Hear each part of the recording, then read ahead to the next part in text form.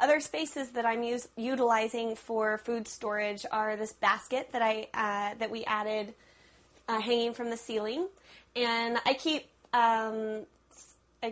potatoes and sweet potatoes and squash and vegetables that don't need to be in the refrigerator in this basket, as well as garlic and ginger, things of that nature. That's what I have chosen to put in this basket. It would also be a fine place for fruit. A lot of people use these baskets for fruit.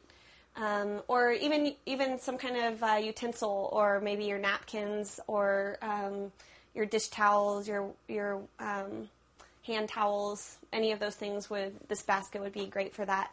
I've just chosen it to use as a food storage space, because again, I don't have a pantry.